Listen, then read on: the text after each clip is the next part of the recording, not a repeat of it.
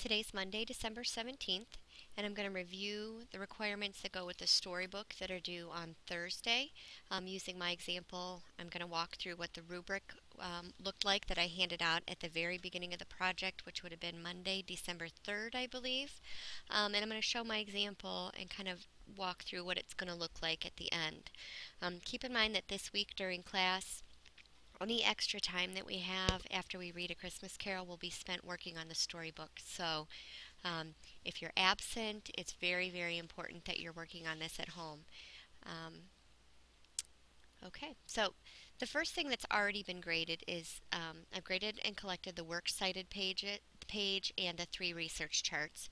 I did not keep any of these. I graded them in class last week while students were working so that they could have these when they went home.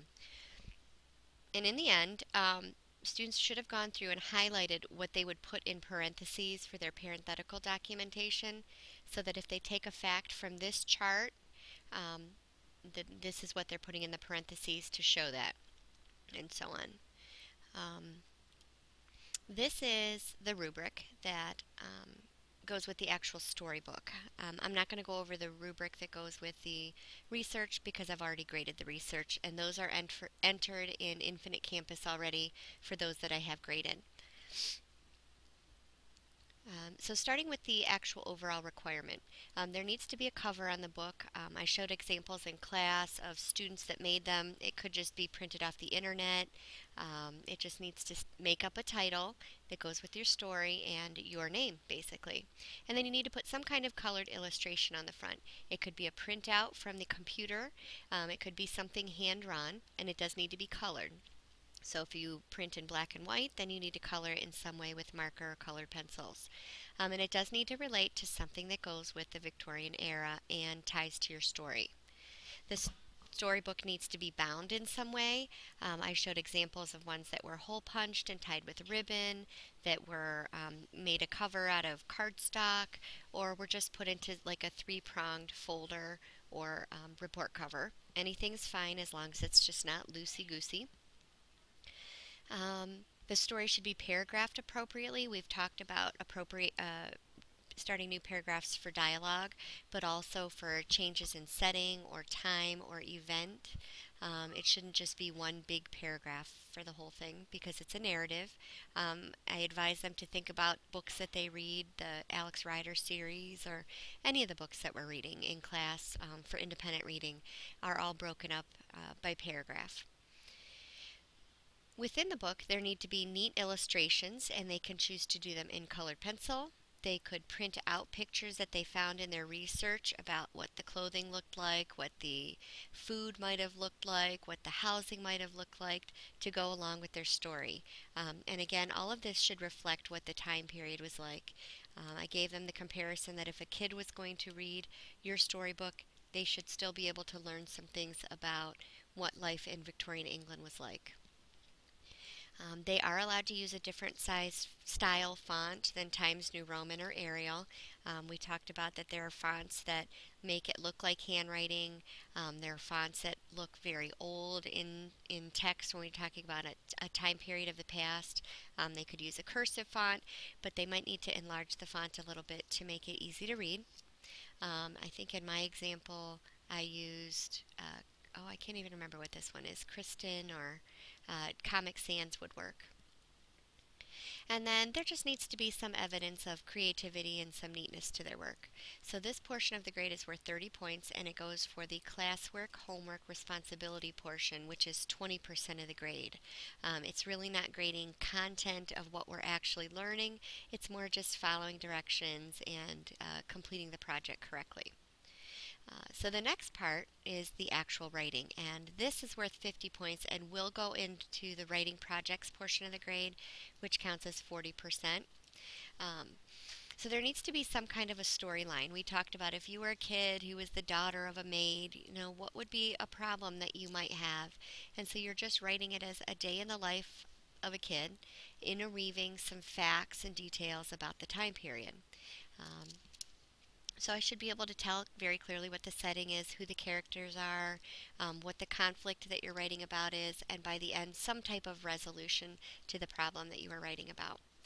Within the story, these next two parts are very, very important because they're worth 18 points out of that 50. Uh, they need to include parenthetical documentation. And so if you look in my storybook, um, this was my journal, June 22nd, 2013. And as I was writing, I took a fact from my research, I put it in parentheses at the end. And if we go back to my works cited page, I can tell that that fact came from this resource. And what I will do is actually look at the research charts to make sure that that fact is documented um, in each individual research chart. And so there need to be 6 examples of parenthetical documentation, which means there need to be 6 facts from their research put into their storyline. They need to be labeled and punctuated correctly. There also needs to be a minimum of 3 varied sentences that are labeled. That's the other thing we've been talking about in grammar. And so you'll see mine are labeled in blue. This one is a compound sentence because there's a semicolon. Here's another one. I have a dependent clause. It starts with an awubis or a subordinating conjunction, has a subject and a verb after it. And then, where's my third one?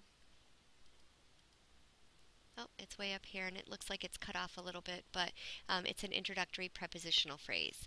And so they need to have somehow labeled 3 different sentences within their story that match the varied sentences we've talked about in class. Now, hopefully, there will be definitely more than 3 because we've been talking about varied sentences as a means of making your writing sound more descriptive and fluent and exciting. So I'm hoping that there will be more, but only 3 have to actually be labeled in this way.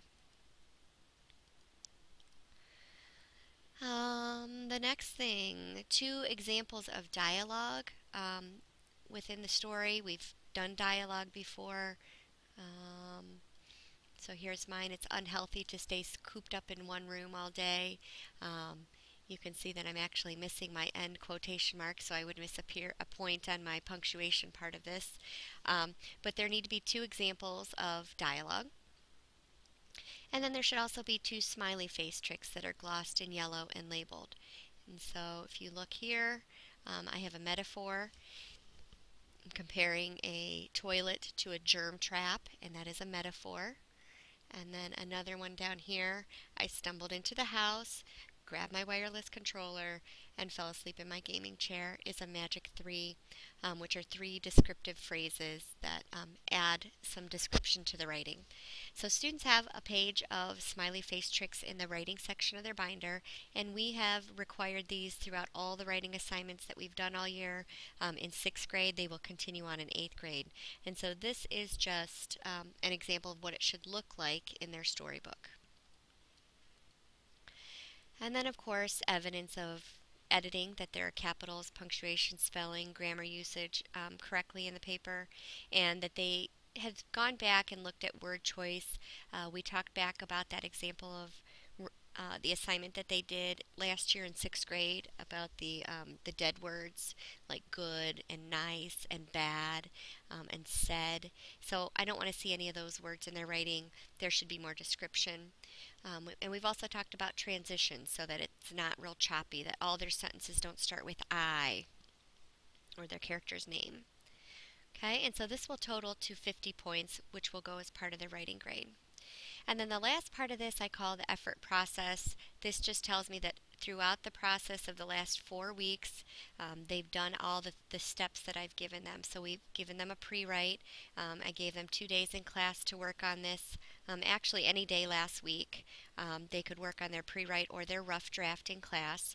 So I will be collecting that to look at examples. Some students have told me that they immediately started typing.